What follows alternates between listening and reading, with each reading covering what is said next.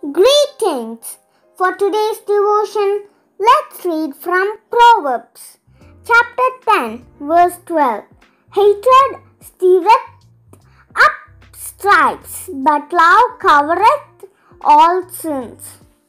பகை விரோதங்களை எழுப்பும், அன்போ சகல பாவங்களையும் மூடும். நீதிமொழிகள் 10ஆம் அதிகாரம் 12ஆம் வசனம்.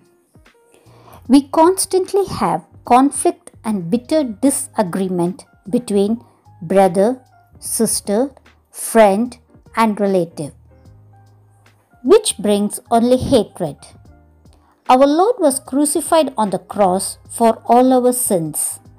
We are washed and cleansed in His blood.